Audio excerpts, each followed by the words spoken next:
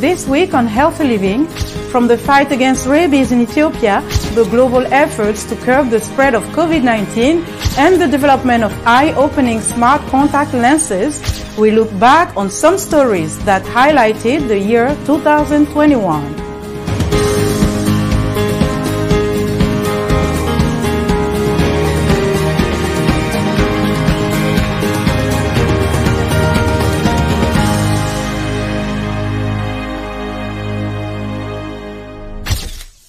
Hello, I'm Lina Khmoudou. Thank you for joining us on Healthy Living. From the global fight against COVID-19 to the approval of the first vaccine against malaria and addressing climate change, 2021 has been a very busy year for Africa and the world. It was also very busy in health and wellness. There was good news, such as the World Health Organization announcing the first vaccine against malaria. On the other hand, there have been some challenges, including the COVID-19 virus that is still with us and continues to spread. Here is a look back at some of the stories we shared with you this year. We start with rabies. It is a disease that can spread to people and pets if they are bitten or scratched by a rabid animal. In 2017, the U.S. Centers for Disease Control and Prevention, the CDC, reported that each year thousands of people are infected with rabies in Ethiopia and an estimated 2,700 people died, one of the highest rabies death rates in the world. The capital city, Addis Ababa, accounts for a large number of strayed dogs. Our reporter, Dawit Ejegu, has this story from Addis Ababa. The World Health Organization says rabies is a vaccine-preventable viral disease which occurs in more than 150 countries and territories. Ethiopia is among the top countries where the virus takes the lives of thousands each year, according to the Ethiopian Public Health Institute. The WHO also affirms that dogs are the main cause for the spread of the fatal virus to humans. Once a person shows symptoms, it's usually too late to treat, and they will likely die. According to experts at the Ethiopian Public Health Institute, rabies cases increase during the rainy season in Ethiopia, mostly from July to September. The Tigray and Amhara regions experience the highest numbers of cases. Currently, we estimate around 2,700 people die of rabies virus in Ethiopia every year. As an expert, I would say this data is not completely accurate, as many cases are not even reported. The director for the Veterinary Public Health Directorate at the Ministry of Agriculture also says rabies is also causing killing animals like cows, goats, and sheep. There is a correlation between rabies cases and the number of stray dogs, because dogs are the main agents for the infection. So, if the number of stray dogs increase, or even if dog owners aren't managing their dogs well, rabies cases will definitely increase. There are two types of vaccines for rabies, says Dr. Yima. But Ethiopia only produces nerve tissue vaccine, which is less effective than the latest cell culture vaccine. The cell culture vaccine is more effective. We don't make it here. We have to import it, and the high cost prevents most people from accessing it. Dr. Yima indicated Ethiopia is working together with several stakeholders to control the spread of the disease by 2030. We turn now to veganism, the practice of abstaining from the use of animal products, including in diet. In Nairobi, Kenya, an increasing number of people are adopting a plant-based diet. The vegan movement is gaining traction in the region, largely due to health concerns, animal welfare, and the environment. VOA Swahili reporter Huba Abdi visited Soul Vegetarian, a vegan restaurant in Nairobi, and Grace Onyumi reports. Joyce Njoroge is a regular customer at Soul Vegetarian Restaurant in Nairobi. She is among the few Kenyans who practice veganism. Before nikuwe vegan, Before I became a vegan, I was getting many diseases and I didn't understand what exactly was making me sick. One day, I started thinking that maybe the food I was eating was a problem. Then I met someone who introduced me to veganism, and I started understanding that there are foods that help your body resist some diseases. Daniela Ram moved to Kenya from United States in 2015.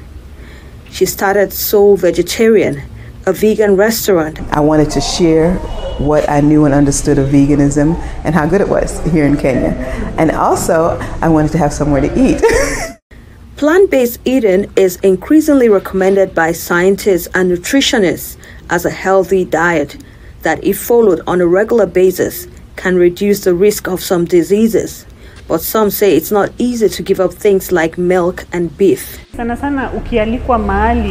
What people don't know is there are other things you can consume that make you feel like you don't miss those things.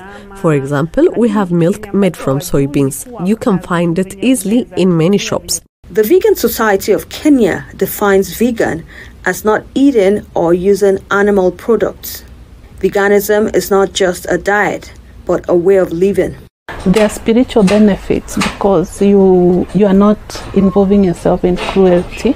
And then there are health benefits. Like I said, you are getting the whole nutrition from the plant without, animal products have a lot of cholesterol, antibiotics, and diseases. So as a vegan, you eliminate that and you get better health. Some studies show that a plant-based diet offers some healthy benefits. For example, it can help reduce hypertension. And a study conducted by the United Nations concluded that livestock causes an estimated 14.5% of man-made greenhouse gases globally.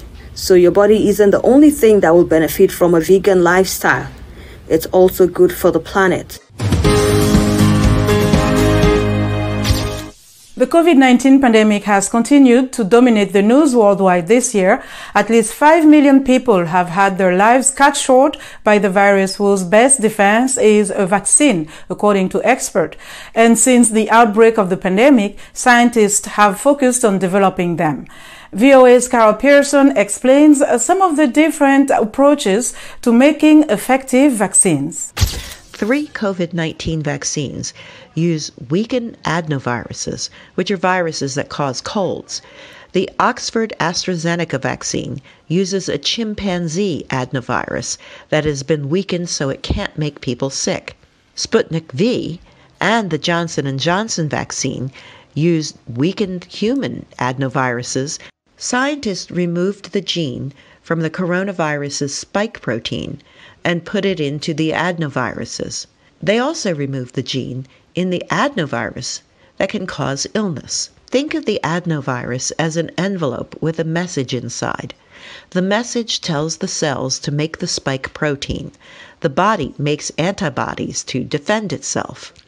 If it sees the spike protein again, the body is prepared to attack. You don't just mount an immune response to the adenovirus, but you also mount the immune response to the protein that it encodes, that spike protein that is part of the virus causing COVID. Both Johnson & Johnson and Sputnik V's first doses are made with a rare human adenovirus, AD25. The second dose of Sputnik V contains AD5, an adenovirus people are frequently exposed to. Scientists are concerned that Sputnik V doesn't offer enough protection against COVID-19. There are other ways to make vaccines. The latest method involves messenger RNA vaccines, or mRNA vaccines, which are produced by Moderna and Pfizer-BioNTech. They use techniques to trick the immune system into thinking it's seeing a pathogen without actually providing most of or all of the pathogen. Cox says it's not surprising that researchers could develop mRNA vaccines against COVID-19 so quickly. Because they had been testing vaccines using this strategy against other pathogens. There's an advantage of having so many vaccines against COVID-19. The whole world needs to be vaccinated. Another advantage is that scientists might be able to figure out which vaccines work best for different people. Is living a healthier life one of your goals in 2022? If yes, here are some tips from the experts. Keep a consistent sleep schedule. Experts advise to have about 8 hours of sleep at night. Eat right, get enough fruits, vegetables, and protein. Exercise regularly. Staying physically fit has numerous benefits such as preventing cardiovascular disease and improving muscular health. Finally, protect yourself from COVID-19 and the flu with the 3 W's by wearing a mask, washing your hands, and watching your distance.